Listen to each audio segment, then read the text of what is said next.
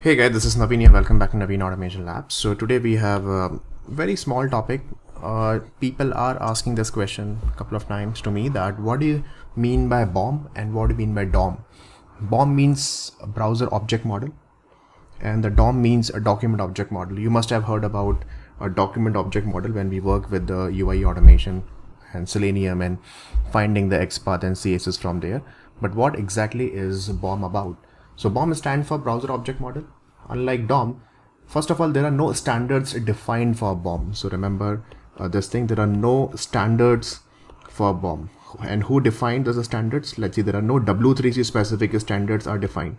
It means every browser, they can define their BOM structure accordingly. So we have different browsers. We have Chrome, we have Firefox, we have Safari, Internet Explorer, Edge Driver and Edge Browser.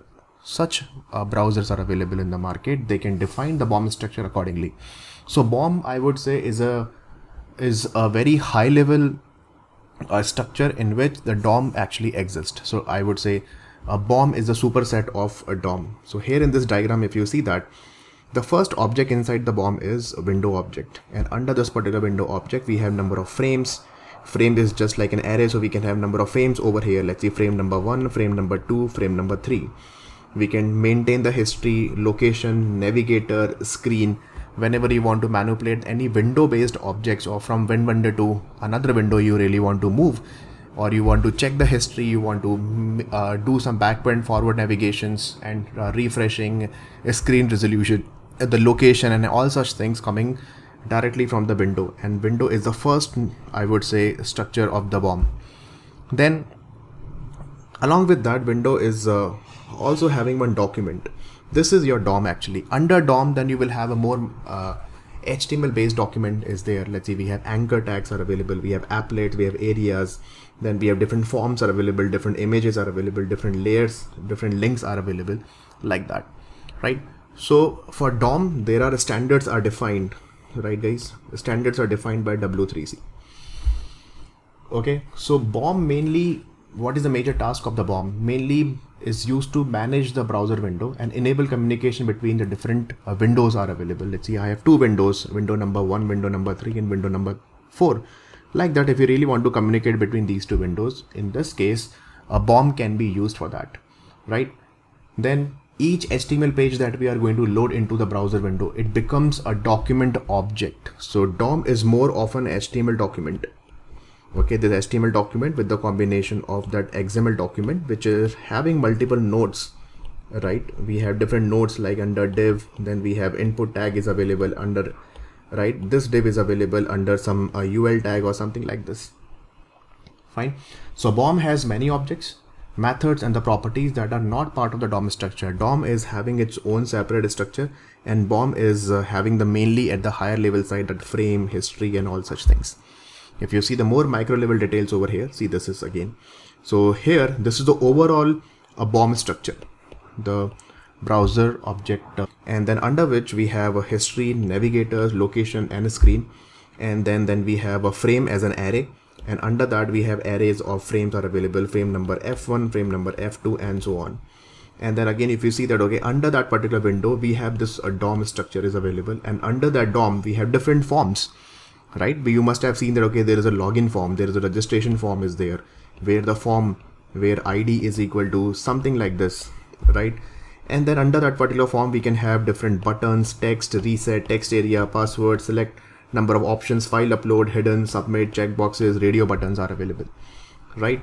Same thing that under document we have a location, applets, different images, we have document element, anchor tags, embedded links, plugins, style sheet, Word, all the CSS, everything is part of your document object.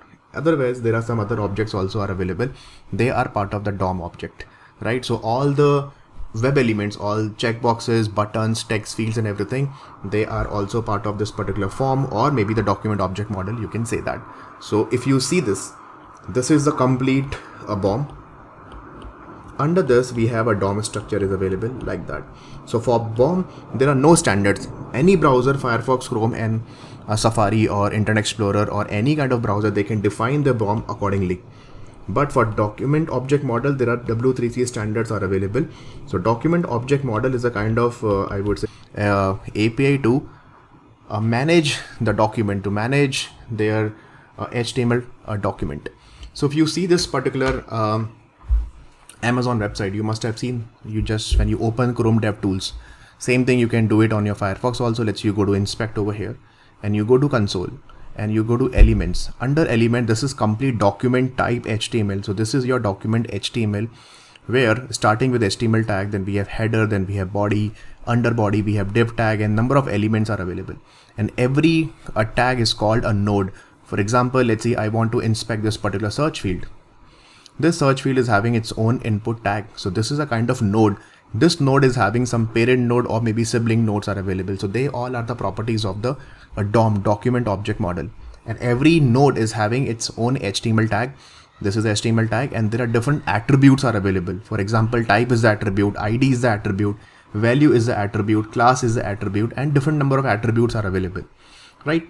And then along with that, inside the DOM, you will see the styling component also for CSS that they have written, that what exactly the look and feel of that particular element, all the styling, display properties, positioning properties, all such things, navigation properties, they are defined under this particular element styling property for CS with respect to CSS for that particular element, and that element is available inside your document object model, right? But whenever you want to interact with, let's see, you go to console and you simply write, let's see, window, right? As I told you that main first object is what? Window object of the DOM, and you just really want to check, okay, what is the history location? So you can check it over here. Window is the main object. Dot, let's see, I want to simple check that, okay, navigator. See, navigator object is available. So you will get the navigator object properties over here. All the properties, all the different attributes are available under navigator. You can check it here. Let's say I want to check something else, window.alert. So alert is not part of DOM, right? So let's say I want to print something like this, hello Naveen. So you can say alert is coming, hello Naveen is coming. So this is coming because of BOM is defined under this particular window object. This is just like alert. If you must have seen that simple alert method, you can write anything. Okay, let's see, hi. So printing hi with the message. So same thing, you can do it with the alert, window.alert as well. So if you same thing, if you check it, okay, fine, window dot, I want to check the history. See this history. So you can check the complete history object that you are getting it over here like that, right? So this is the basic difference between a BOM and the DOM. So that's all for this particular video, guys. I hope now it's clear between the DOM and a BOM. If someone is asking you the question about BOM and DOM, please explain that. BOM is a superset of DOM. Thank you so much. That's all for this small video. I'll see you in the next video, guys. Till then, take care and God bless you. And please subscribe to the channel, guys.